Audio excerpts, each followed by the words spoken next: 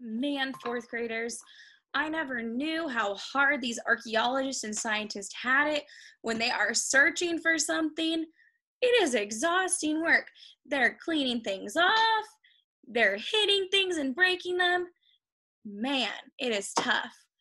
I'm so glad that you came back today, fourth graders, and you are with us. My name is Mrs. Lawson, and we are starting a new book today all about what we've been talking about so far.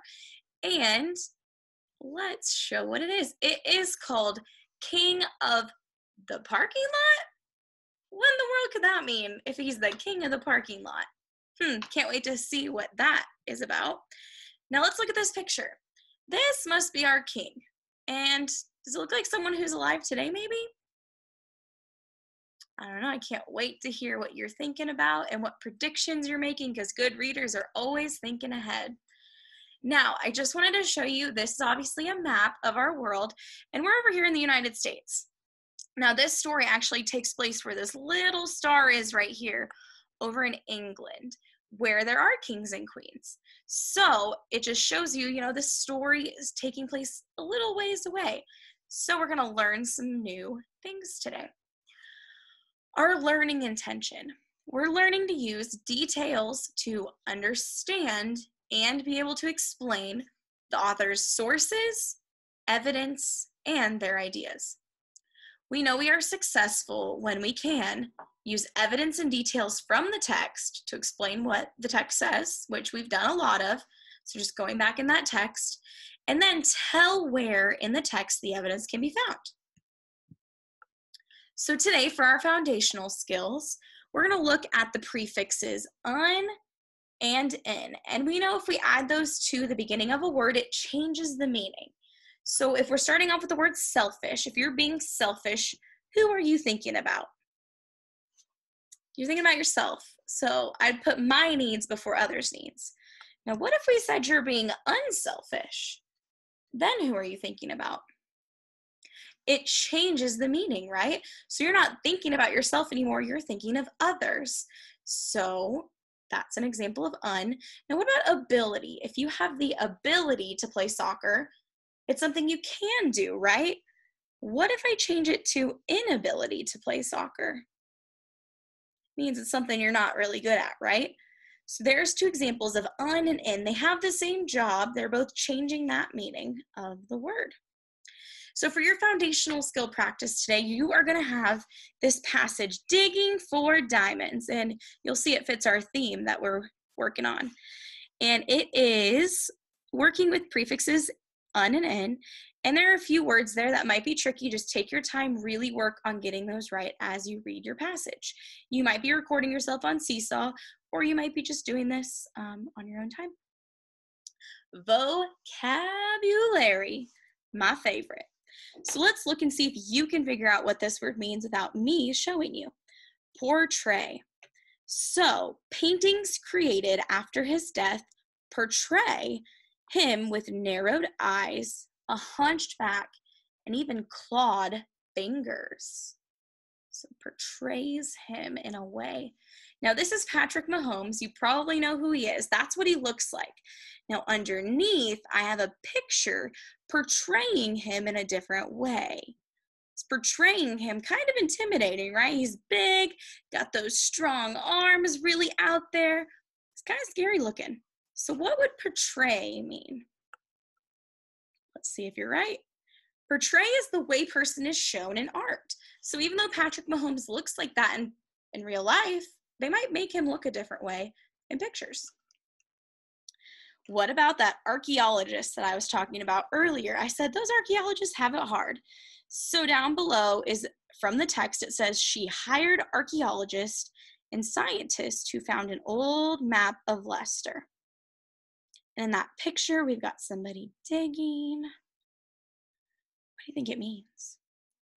Well, an archaeologist is a scientist who studies the past by digging up and analyzing human remains and objects. I still think that would be such a cool job. All right, so let's hop into this story. One of my favorites. Can't wait for you to learn about it. Philippa Langley is a woman on a mission. As a modern-day screenwriter and history fan, Philippa's favorite topic to study is Richard III, one of the most famous kings in England's history. This legendary king, who died over 500 years ago, had quite the bad reputation. After his brief 2-year reign and death in 1485, he is remembered for being a cruel killer. William Shakespeare wrote a play about him in 1592 titled Richard III and described him as a cold-hearted, selfish villain. Oh. Paintings created after his death portrayed him with narrowed eyes, a hunched back, and even clawed fingers. All right, so let's look. He's kind of got that claw, like that hunchback right there. Don't see any clawed fingers or narrowed eyes though, but he's kind of hunching over. Ooh, we got that stop sign. It says, what does Philippa hope to do? So what is her goal? But Philippa knew that every story has two sides. Had Richard III really been the bad guy everyone said? Or did the following rulers of England just make him seem that way to make themselves look good? Could Philippa possibly find his missing remains and even clues about the king's real personality so long after his death? Many experts said that locating him would be impossible, but Philippa had a dream to find the lost king. So, surface level, like if you're just thinking, what does she want to do? She obviously wants to find his remains. But we want to dig deeper. Why does she want to find those remains? Yeah, she wants to find those remains to show what was he really like? Is what everyone was saying true, or is there more to that story? She wants to get to know his real personality. So this is a portrait of King Richard III. Lost and found. Modern scientists can tell a lot about people who lived long ago by studying their remains. However, there was no body or skeleton of Richard III anywhere to be found. Some records said he was buried at the Greyfriars Church in Leicester, England, after he died at the Battle of Bosworth in 1485. However, some said that his body was removed and thrown into the River Soar after King Henry VII tore down Greyfriars Church. Whoa. Okay, so this map kind of helps us up here because we can see that Leicester is in England, and it's kind of near London, if you've ever heard of London, England, and it just shows us where it is they're talking about.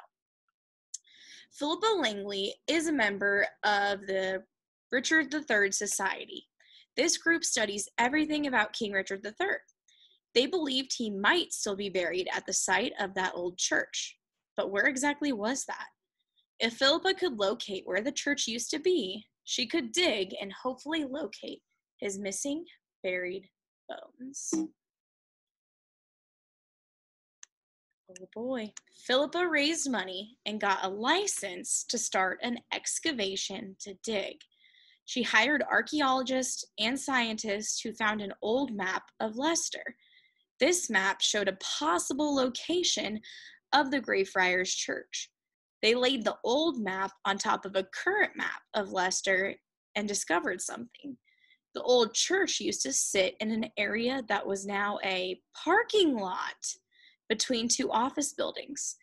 Could the king still be there after all these years?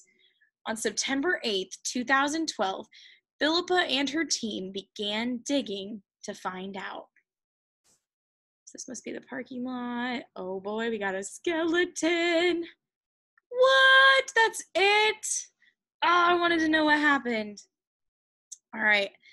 So what we want to start out with is what the skill is we're working on is we're going to go back and find information. So we already talked about how Philippa Langley wanted to find King Richard III's remains. Now we want to figure out what things she did to accomplish this.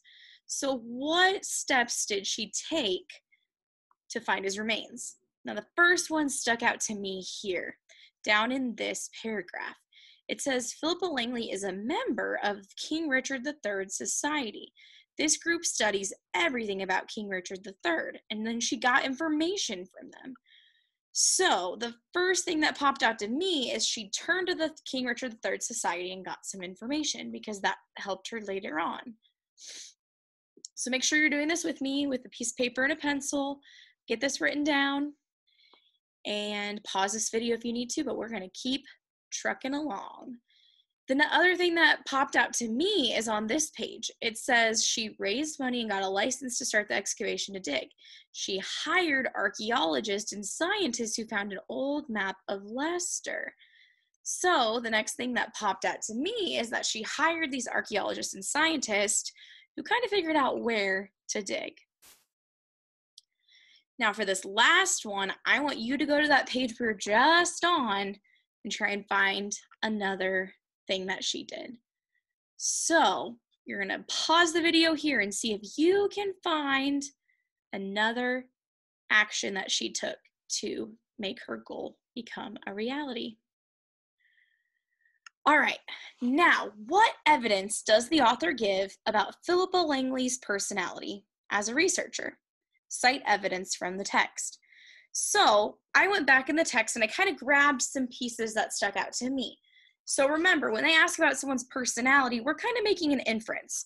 We're taking what they say and we're saying, this is what the person is like. So the first thing that stuck out to me was that she was a history fan right here. So that tells us a little bit about her motivation. She wanted to figure out about King Richard III because she loves history. Another thing that popped out to me was down at the bottom down here. Anything tell you about Philippa down here that sticks out to you?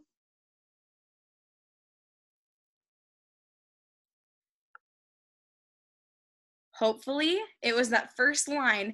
It says, every story has two sides. So everybody's saying he's this evil guy, but there must be another side to that story. It tells me Philippa's fair. She wants to learn the truth, not just one side. Now, the other thing I learned is up at the top in a heading, actually. It says she is a woman on a mission. She is a go-getter. She's going to get this done. And that's what leads me to this last paragraph where it tells us what we just went through, all of the actions she took to make this dream become a reality. All right, guys, it's your turn for a reading response. Based on details in the text, how could Philippa learn about King Richard III's personality more than 500 years after his death? I think that's a great question. How, so long after, could we learn about him and know what he was like? So get that figured out, get it written down, get your thoughts written down, and I cannot wait to hear what you find out. Thanks for working so hard today. Have a great day.